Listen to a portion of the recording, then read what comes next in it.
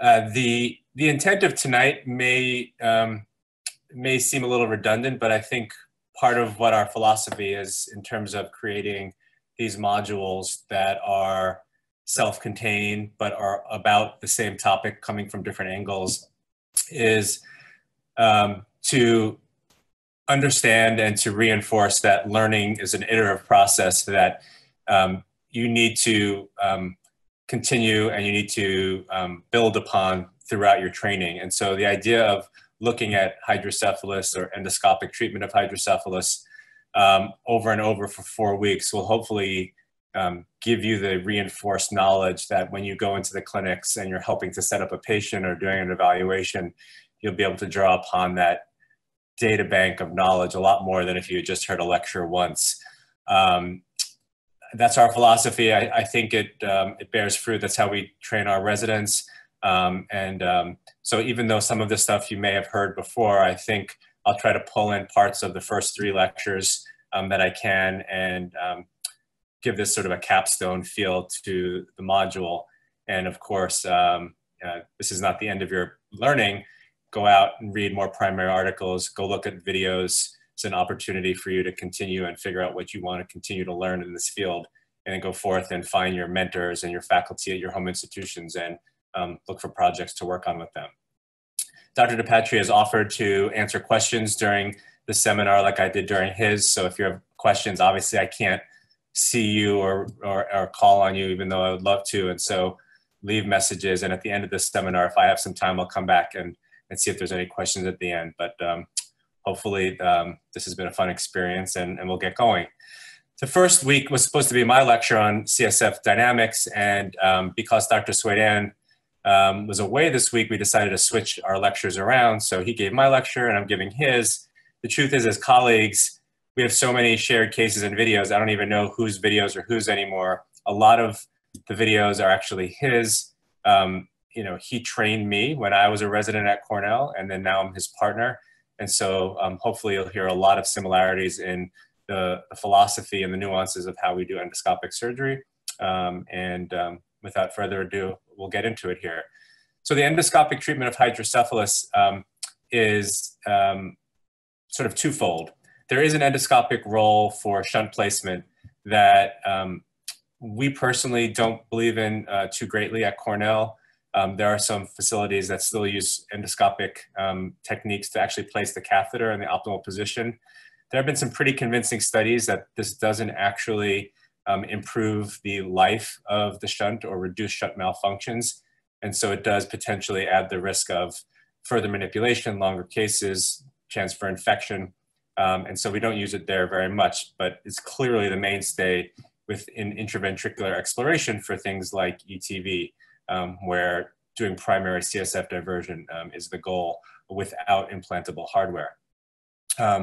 We use it for ETV, but also for other reestablishment of CSF flow surgeries, such as aqueductoplasty, that's actually ballooning open the aqueduct or putting a stent into the aqueduct. Foraminoplasty, so there are situations, sometimes post-tumor resection for colloid cysts, sometimes post-infectious etiologies where the foramen of Monroe is scarred down. You can actually open up the foramen and restore flow without placing a shunt. Doing fenestrations of the septum pellucidum, or doing fulguration or cauterization of the choroid plexus. So all these are indications where we use the endoscope, but clearly, you know, the main player is ETV. It's where a lot of us train and sort of get more comfortable using the equipment, and that's where we're going to focus a little bit tonight. So here's the literature on endoscopic shunt insertion. I'll just say that there's no clear benefit from large randomized studies here, and so we don't personally use it very much. You can use it for ventricular access devices, for tumor cysts, other etiologies. Again, those are small nuances that you'll see as you get through your training, but not anywhere near the frequency that you'll use it for straightforward endoscopic CSF diversions. This may be a familiar picture at this point for those of you who have been here throughout the entire seminar series. Understanding the CSF flow pathways that Dr. Swaydan talked about in the first week are really the basics of getting all the way to the point where you're doing endoscopic third ventriculostomy. The idea here, and then hopefully you can see my pointer. Ryan, can you guys see a pointer, or maybe not? The ability to restore flow between the third ventricle, right, in the center of the ventricular system there, to the prepontine cistern in front of the brainstem is really the key to all of the literature and the history of ETV. You can also go through the lamina terminalis, which you can see right in front of the third ventricle there, but going through the floor of the third ventricle into the prepontine cistern is really the key here, just getting you downstream of the obstructive etiology, which is typically at the aqueduct of Sylvius, but not always, and we'll talk about that. You know, as in all neurosurgery and all of medicine, you know, patient selection is really the key to good outcomes. You know, great technical surgeons are fantastic to watch and to learn from, but most good surgeons are good surgeons because they pick their patients well and choose their surgeries well. And picking the etiology of a non-communicating hydrocephalus, understanding the upstream cause of it, whether it's an obstruction here at the aqueduct that you can see here at the distal aspect, probably from a scar or adhesion, maybe from an intraventricular hemorrhage as a neonate, or this, which is a classic MRI scan of a tectoglioma, a low-grade benign tumor that enlarges the tectum to the point that it obstructs the aqueduct. A cyst in the posterior third ventricle, maybe a pineal cyst. You can have enlarged pineal cysts, arachnoid cysts.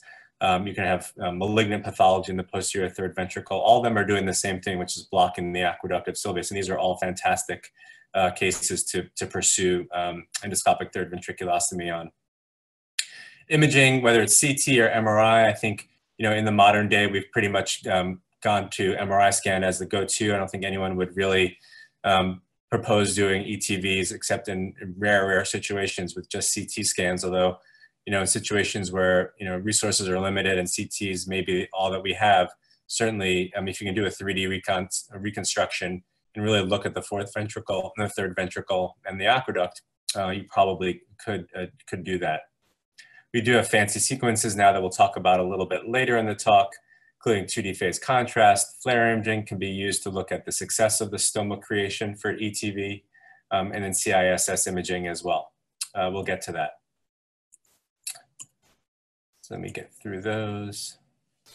The selection of patients has been talked about quite a bit throughout this lecture series, and just to reemphasize it once more, the ETV selection score, that sort of predictive model of whether or not an ETV will be successful or not, to be used for your own decision-making process and how to choose patients for ETV, or to educate parents in the process of consenting, to give them a sense as to whether or not it's likely that the ETV will succeed and whether or not a shunt will be necessary.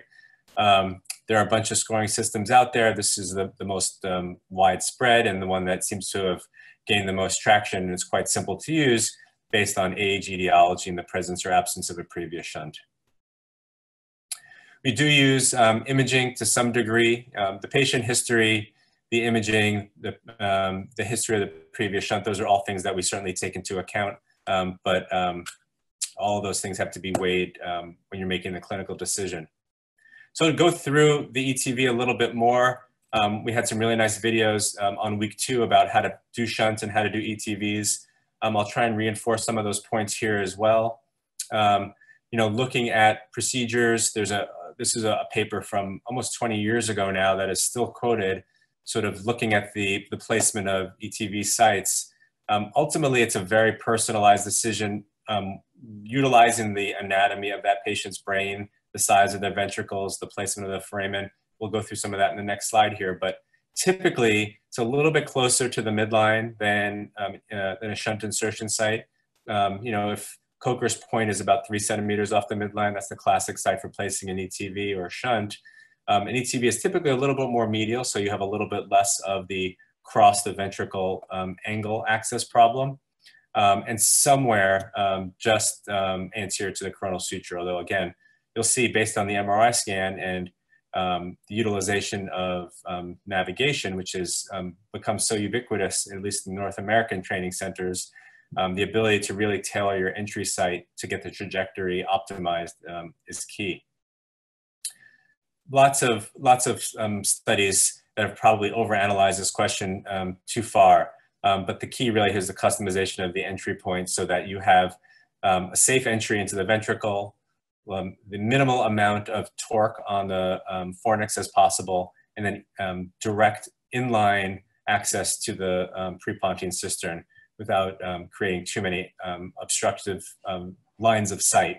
So lining up the entry site, the foramen of Monro, and the prepontine cistern is kind of the key here. And this picture really illustrates it beautifully. So you can get down to the floor of the third ventricle through a large lateral ventricle like this through a number of trajectory views. And so whether you're anterior to the coronal suture, just behind the coronal suture, you're not going to have problem accessing the lateral ventricle in a patient with ventricles this large. When you get through the foramen and you access the floor of the third ventricle, the idea of coming straight down parallel along the clivus is going to be absolutely key, particularly when we look at the videos in the later end of my talk, where there's a really narrow interval where you're trying your best to skirt along some of the vasculature in that prepontine cistern. Having adequate visualization and an optimal trajectory is really important. And so spending 5 minutes in the operating room at the beginning of the case, being really compulsive about looking with your trajectory and looking with your brain lab or stealth system to line up that trajectory is great. If you don't have the navigation system available, or if you're doing a baby without navigation, still spend the time, think about your trajectory, and just measure it out with a ruler using the nasion or the coronal suture and figure out exactly where you want to go in to get that vertical access down into the prepontine cistern. If you sort of think about these things, even though as medical students you're not going to be doing this, the idea that you're aware of this anatomy and that you're thinking about these is going to be really key when you're working with your faculty and your attendings to show them that you understand the principles of this.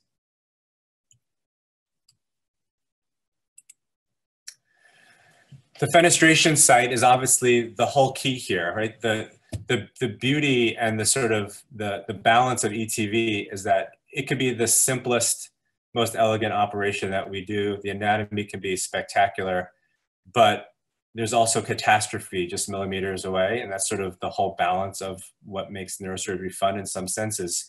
But there are, replete reports of injuries to vasculature and ETVs, particularly early in surgeons' career, in settings where these are not done frequently.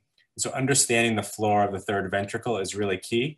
The landmarks here can sometimes be crystal clear, and they can sometimes be obscured, depending on the degree of hydrocephalus, the duration of time that hydrocephalus has been present, confounding features like intraventricular hemorrhage, previous surgeries, history of scarring from infection. All those can really distort the anatomy. Patients who have myelomeningocele or other abnormal anatomy as well can really distort to some degree. So getting into the third ventricle and pausing, looking at the anatomy. We always go through it because we're typically teaching the residents or medical students, but it's also a good time to pause, reevaluate, make sure everything makes sense, because when you make that fenestration, that's sort of your one chance to make a big error. So the infundibular recess up in the front, right? So that sort of convergence of all those small capillaries that are going down into the stalk, very, very clear, usually at the anterior aspect of the third ventricle. Sometimes you can see the optic chiasm right above you and the recess above that. The dorsum sellae is often very, very clear, especially in very thin translucent floors. You can see it, it's a bony structure that is the posterior aspect of the sella turcica. If the floor is thin, you can see the basilar artery, you can see the PCA sometimes, and even laterally, sometimes you can see the third nerves. And then in the back, the first thing that you typically see when you come in through the foramen are the mammillary bodies, and that's really the orienting feature for you. So if you see the two mammillary bodies, and they're not oriented in the right direction, that gives you an opportunity to adjust your scope, adjust your frame of view, and that really gets you going in the right orientation towards the anterior third ventricle. So understanding that anatomy is key, and we still quiz the residents on it, and it's on the board exams for the residents every year. This is the anatomical orientation. Again, you've seen this several times, but repetition is really key here. The choroid plexus will lead you into the foramen. If for some reason you're not seeing the foramen when you come in and your orientation is off, follow the choroid plexus, it will lead you right to the third ventricle. And typically the septal vein and the thalamostriate veins will converge right where the choroid plexus dives down and folds underneath into the roof of the third ventricle. Here you can see the anatomy really nicely because this is a large ventricle, the fornix, is labeled F. The septum pellucidum is on the left. And then you're looking through the foramina Monroe at the third ventricle, where you can actually make out most of the anatomy. Even from here, from this view, you can see the mammillary body on the left very clearly. You can see the infundibular recess anteriorly. The floor of the third here appears a little bit opaque. Here's a little bit of a zoomed in view. So this is not the clearest floor of the third ventricle. The dorsum sellae is going to be white and bright, and the basilar artery is going to be red. But you can see that sometimes it's not completely clear. The walls of the third ventricle, the hypothalamic walls here, are coming up at you vertically, and you can see the mammillary bodies down at the bottom here. So every one looks slightly different. These features will typically be the consistent anatomic features that will guide you at this point in the surgery. Lots of different techniques here. I'm a firm believer in blunt perforation. I've seen tons of videos, and there's some experts throughout the world that believe in thermocoagulation still. I see videos to this day where people are putting little bovie tips through the floor of the third ventricle. I've never found it necessary, and frankly, it scares me a little bit, the idea of a perforator getting injured from heat. So whether you want to use it for a blunt perforation or for heat is important, but blunt perforation, nothing sharp, no scissors, no knives, nothing like that through the floor of the third ventricle. It's got to be a very, very blunt perforation. You'll see on every video, it's kind of like a little push and then a plop through. So gentle tension, and then the floor will break through. I use a 3 French embolectomy catheter. That seems to be the size that works best. It fits through the scope really nicely, and it dilates up to a beautiful dimension. And then you're going to see lots of mention of the membrane of Lilliquist, the importance of that in creating a patent ETV, and then the exploration of the prepontine subarachnoid space. So we'll go through each of these. So here's the blunt perforation. Here's a 3 French embolectomy catheter blown up. So it looks enormous through the endoscope, right? 3 French is really quite tiny. And if you're doing one of these cases this year on a rotation, take it off the field before it's used, blow it up and take a look at how small it is. And that'll give you the size, the exact dimensions of what the stoma is in relation, because sometimes under the endoscope, it's a little hard to tell.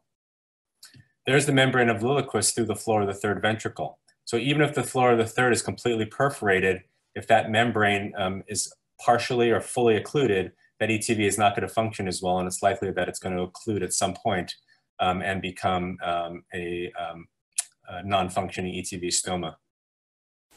In the prepontine subarachnoid space, it's always nice to get a look down here, even if it's just a quick peek. The basilar artery is coming vertically at you, so sometimes you can barely see it. You can see the front of the brainstem there. P is for pons.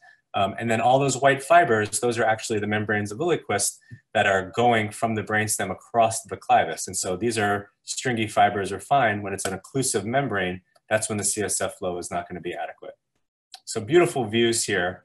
There's a rule against sort of voyeurism in endoscopic surgery, not too much looking around, but you do want to take a quick look through the stoma and make sure that those membranes are fenestrated appropriately.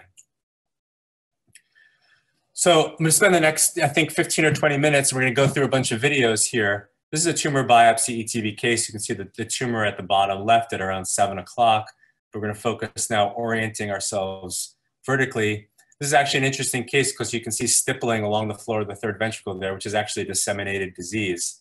The sort of cherry red spot in the front here, right? That's where the infundibulum is, and here are the mammillary bodies. So even though there's anatomic distortion here, you can tell that you're off by a good 60 or 70 degrees here, and you need to rotate your scope. So getting the orientation correct is the first thing that you do, and finding those anatomic landmarks is going to be key to having successful surgery.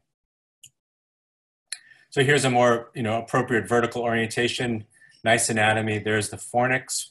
I'm going to angle the scope down and come down into the third ventricle. There's your mammillary bodies, right? So you can identify those every time. You're going to get yourself on midline. Here, the floor of the third ventricle is a bit clearer, so you can actually see the vascular complex. You can see what's probably the basilar artery, and the PCA is going out laterally. The clivus, which is right where the device is angled right now, and the infundibulum at 12 o'clock. Pushing right up against the interval, right along the clivus there, gives you a safety margin. What I like to do typically is sort of find the dorsum sellae and just sort of ride down it, particularly in cases where there's a very, very narrow interval between the bone and the basilar artery. As long as you start on the clivus, these are techniques that you'll see, and you'll see lots of variations on a theme here. You can almost slide off of the dorsum sellae and into that prepontine space there by pushing down on the floor of the third ventricle, and you don't have to worry about the risk of vascular injury. Here, the dilation of the balloon. Lots of different techniques here. How aggressive you might be with dilation of the stoma is something that I've seen lots of variation on as well. There are some cases where the floor is so patulous and redundant that you need to coagulate back the edges a little bit. Again, I'm a little bit hesitant to do that too vigorously, although I've seen it done with great success, and I think it can be a really useful technique. And there, the floor of the third ventricle is pulsating so nicely. You know that that stoma is going to be patent for a long time. There's no way that that's going to close off. Again, we inspect the fornix on the way out, ensure that there's been no damage from the endoscope. And so the whole procedure, that baby may be in the operating room for 2 hours, but the actual endoscopic procedure is about a 2-minute surgery. So incredibly rewarding, great anatomy, and that's sort of an optimal technique illustrated there. Here's another case coming in. So choroid plexus, a little bit more distorted anatomy here, but incredibly thin floor. So here you can see the vascular complex absolutely beautifully. You can see the infundibular recess. You can see the optic chiasm up above. So this is a case where you have a beautiful interval between the dorsum and the arterial system. So no concern right there about anything vascular occurring. You can be very bold. You can be aggressive here. You can dilate up as much as you want with the stoma. The balloon is not going to create any vascular injury at this point. It's going to push those large vessels away. I don't have any personal experience with this, thankfully, but I think most reports of vascular injury really are during the perforation due to lack of visualization. And I'm going to mention this at the end. There's absolutely no problem with aborting an ETV if you don't feel like it's safe to do it.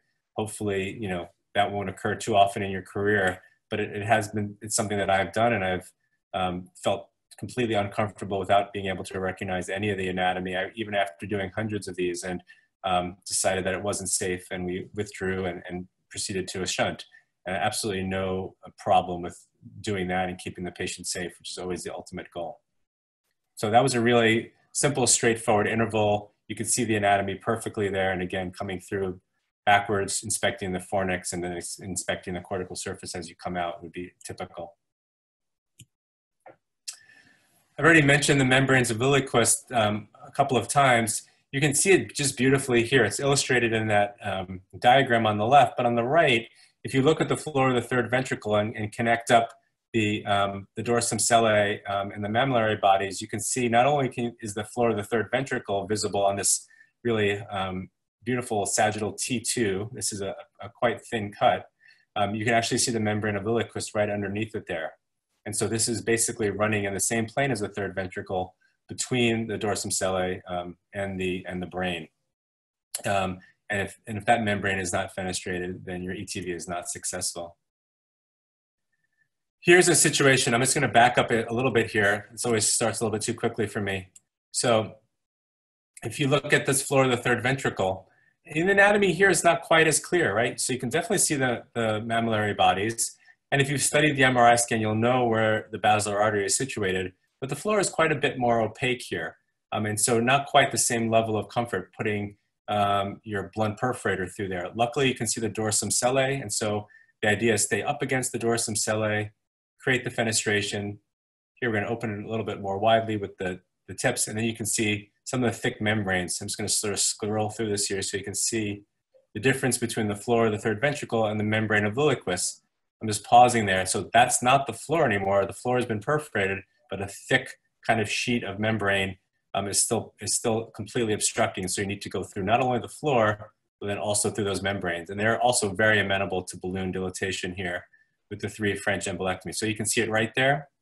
There's a great paused view of the floor of the third and the membranes right underneath it.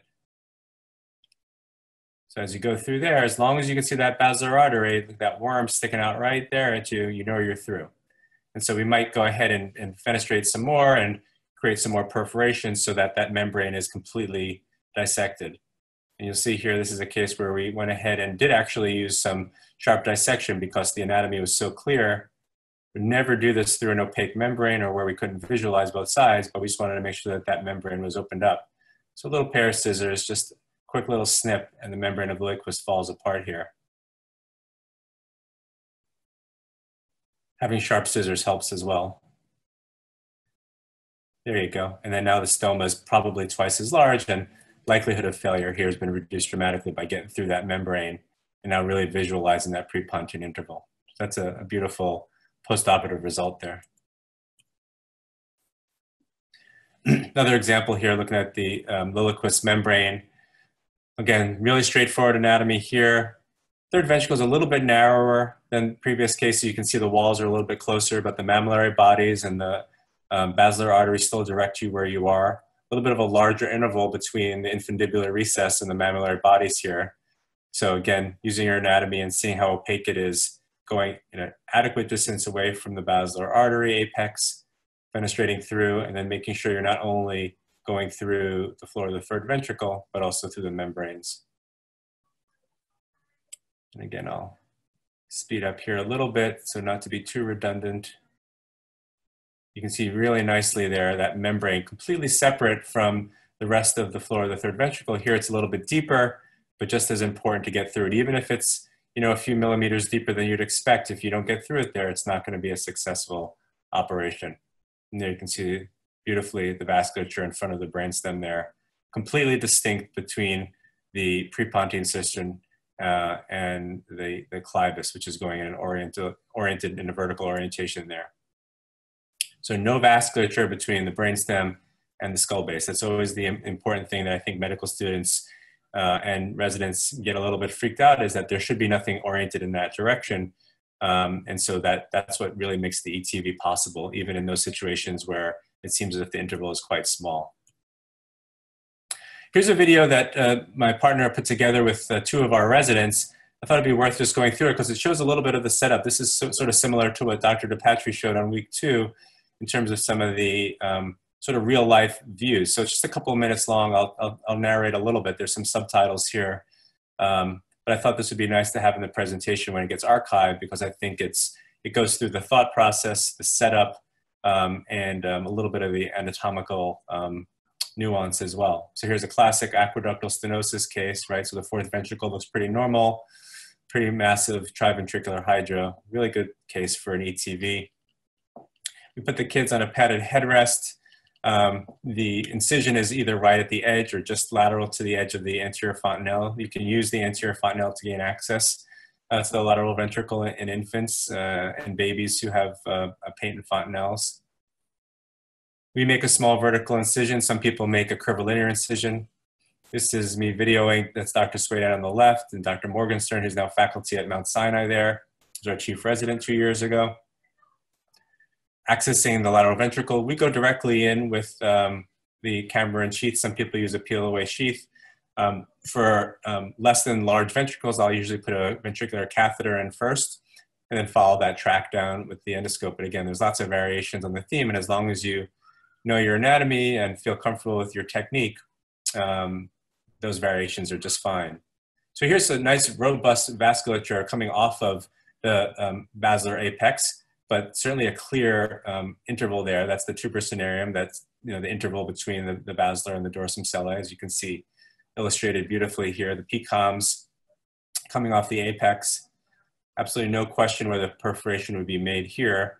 Again, we use the blunt perforating forceps from the endoscopic set. It's got a little bit of a rounded front, so even though we call it blunt, it does have a little bit of a rounded front to it. Making a tiny opening is all you need, and then placing that 3 French embolectomy catheter in there. You can see on the inset there that there's a small tuberculin syringe, which is filled with 0.25 cc's of water that we're just sort of inflating and insufflating and deflating to blow up and deflate the balloon. That creates enough of an interval to create the stoma. Here, because the baby had pretty large ventricles and the floor was thin, a little bit of a patulous nature is recognized around the floor. And so that's one of the risk factors for the ETV closing off. And so even though we don't do it frequently, doing a little bit of cautery around the edges of the stoma creates a little bit of a firmness to it and allows the balloon to have a little bit more tension against which to dilate. And that creates a little bit more of a permanency to the stoma. Again, looking down through the stoma to find the basilar artery and make sure you're through the membranes of Lilliquist, and then the surgery is complete. There's a beautiful view of cranial nerve entering into the dorsum there.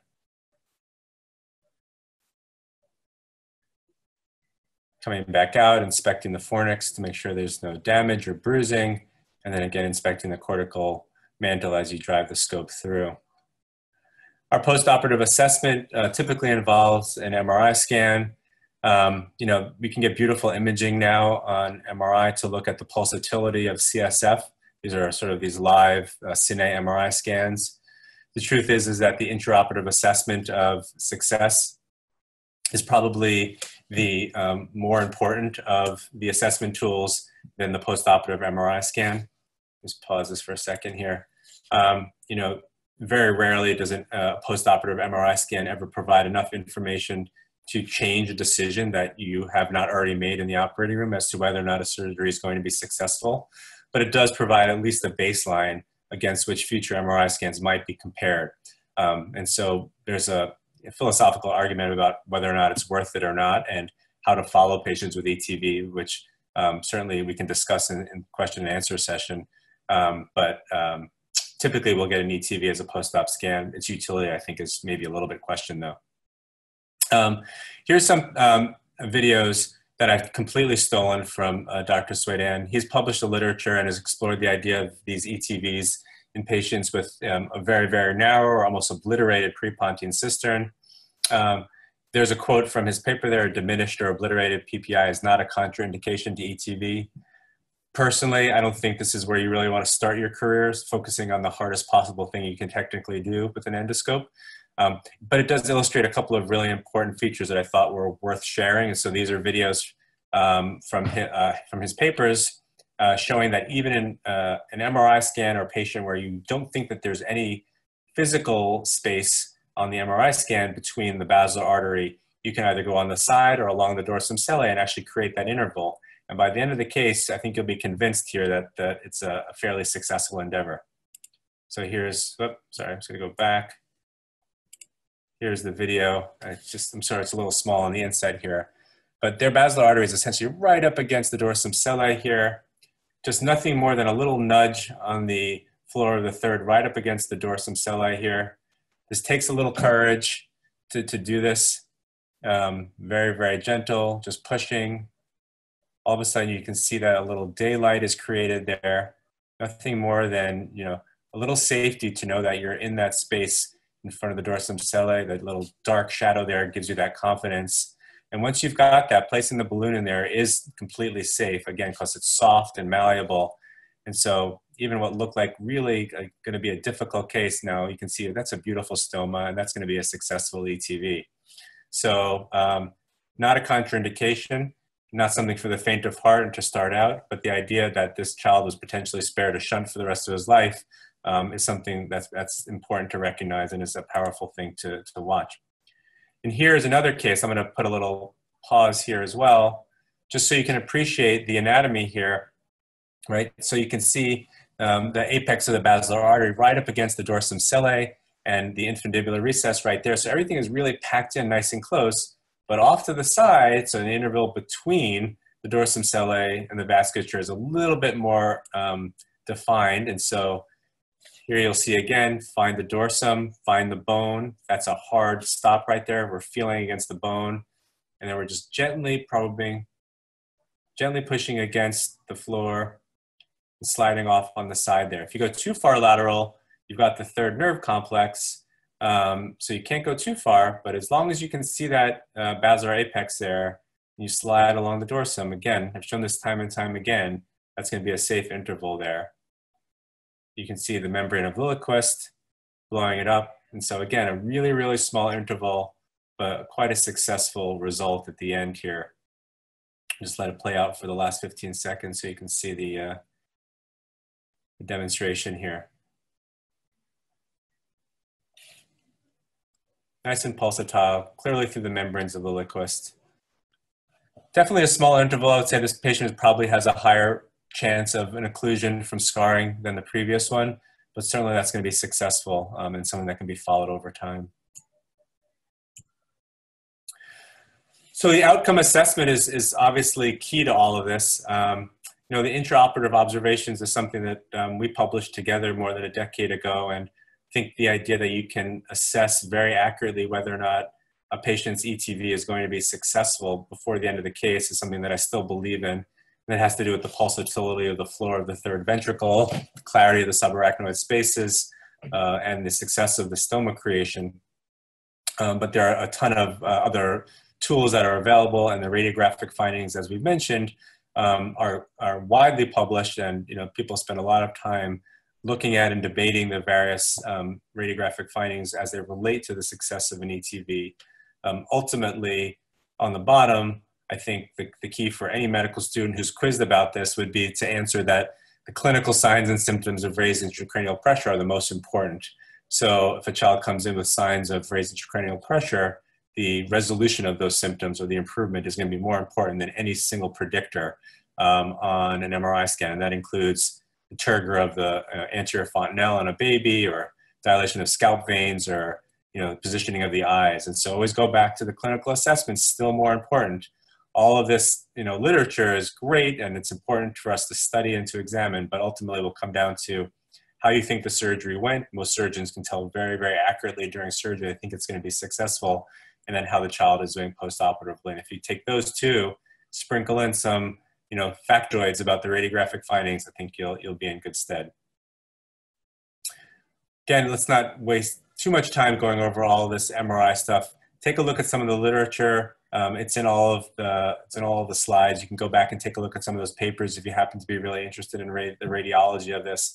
There's a ton of literature, and people publish about it still to this date. It's just a question of the utility when compared against the clinical assessment tools that you already know about. It's a really nice phase contrast, the pulsatility that you can see on the right, that beautiful burst of CSF coming through there. That's a disrupted, proton spin signal there in the third ventricle. You know that there's a patent stoma there, but again, that's something you would know already from the time of surgery. So not only do you have that sort of turbulent flow pattern at the stoma, you can also see changes in the shape of the third ventricle, gyration in the sulcal effacement on the brain itself. All these things are interesting phenomena that you can identify when you become familiar with looking at these pre- and post-operative scans. These phase contrast sort of cine MRI scans became really popular to the point that patients started asking for them, and it sort of became a routine part of our analysis. I think there's a little bit of a technical limitation to this, and I don't use them all that much. When they come out nice and you can use them for an assessment tool, they're great, but I think there's a little bit of a technical variability in how they're done, how they're assessed, and how they're windowed. So again, take these all with a grain of salt, but they can be beautiful when they work, but the clinical assessment is always going to be more important than any of these MRI scans. One of the things in the ETV success score and in our, intraoperative assessment tool was the presence or absence of a previous shunt. I think we all understand intuitively that the presence of a shunt creates lots of problems with the potential for an ETV working, but it certainly should not be a contraindication to going ahead and proposing a shunt in the proper clinical scenario. So if you're seeing a patient on a rotation and they have a shunt malfunction, but you look at the scan and you think they've got aqueductal stenosis, and maybe the shunt was put in when they were too young or by someone who wasn't familiar with endoscopy, the idea of bringing up, well, maybe this is an opportunity to try an ETV and make the patient shunt independent is a completely legitimate thought process. And the idea of taking a patient who has a shunt and making them shunt free is something that's going to add such a quality of life to that patient that it's often worth doing. Sometimes you'll find, again, like we discussed, the presence of the shunt has somehow changed the absorptive capacity of the brain such that the ETV will never work, or the shunt was put in because of significant factors such as intraventricular hemorrhage or intraventricular infection, which is going to make the ETV less likely to be successful. But even if a percentage of those patients goes on to become shunt independent, it's worth it. And I wanted to include, but didn't have the time to get it into my talk today, a really interesting analysis of the last 20 years at our own institution, just a single institution study, looking at the number of shunt revisions over 2 decades. And shunts used to be the primary reason why people didn't like going into pediatric neurosurgery. And, you know, you're shuntologists and half your cases are shunts.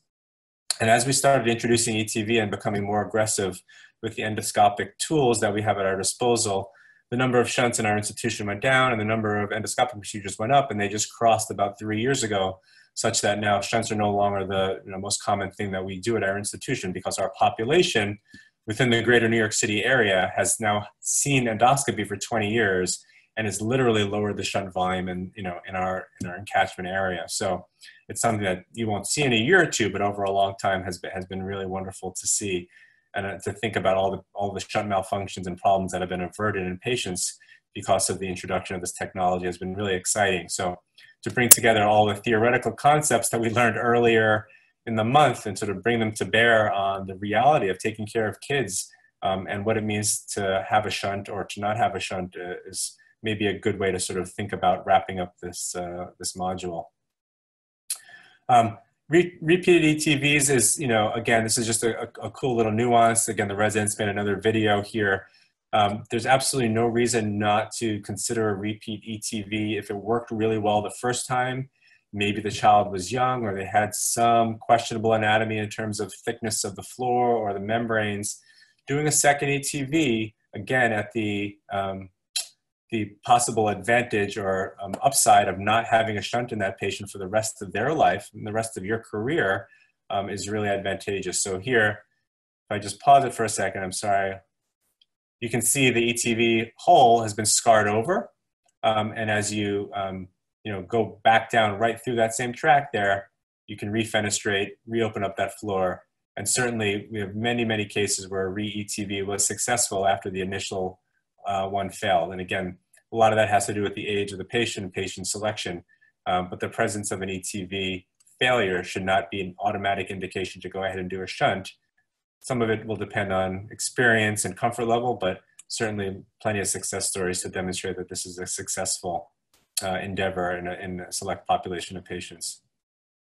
So some nuances there. So the diminished prepontine interval, the repeat ETV, these are not necessarily the things that you'll start out with, but certainly things that you'll notice are part of the armamentarium as you build your skill set and as you progress through your training and residency. You'll see these and have a sense of how far to push the endoscopic envelope based upon the experience of the operator and the etiologies of the hydrocephalus. So always consider an ETV as an alternative at shunt malfunction, particularly at shunt infection, because the shunt's coming out anyway. So taking out the shunt, considering an ETV, and then if it fails, you'll have to put the shunt back in anyway. You haven't really lost anything. Probably it's not going to be a great idea if they've had meningitis or a bad hemorrhage. It's not a complete contraindication, but a relative. All the imaging things that we know about, that we've talked about all 4 weeks, looking at the aqueductal stenosis, understanding the anatomy. As I mentioned before, consider aborting the ETV. If you get in there and you don't feel comfortable and doesn't look like the anatomy is right, you're scared about the vasculature being a roadblock, way safer to place a shunt than to create a vascular injury or create a pseudoaneurysm. So all these things are nuances that, well beyond decision-making at the point of a medical student, but when you're standing there in the room and you're hearing these discussions, these are things that we're thinking about and deciding in real time. Whether or not you need external ventricular drainage as part of the decision to go from a shunt to an ETV is something, again, on a case-by-case basis. So always think of ETV for non-communicating hydro. Patient selection, technique, surveillance required. These are not specific to endoscopy, but are really important for these cases where it's a technically challenging but rewarding case. The clinical scenario, the predisposing factors are equally important to the postoperative MRI scan. Following the patients and following the symptoms that they present with and they represent with is going to be far more important in some situations than following the MRI scan or those flow studies and trying to interpret what they mean. I think that that's, a lot of sort of reinforcement and a lot of sort of re-examination of not only the basic hydrocephalus physiology that Dr. Swedan talked about, the wonderful introduction to shunting and ETVs from Dr. DePetri, and the literature review last week. Hopefully you've got a really good sense of how this field has evolved. It's a young field. endoscopic surgeries really started sort of its rebirth. It was present in a really limited sense 100 years ago, but a rebirth in the 90s and then an explosion in the thousands. But now it's really part of, what all pediatric neurosurgeons consider part of their, sort of their tool belt, and a really important part of managing patients with hydrocephalus. Hey everyone, Ryan Rad here from neurosurgerytraining.org. If you like that video, subscribe and donate to keep our content available for medical students across the world.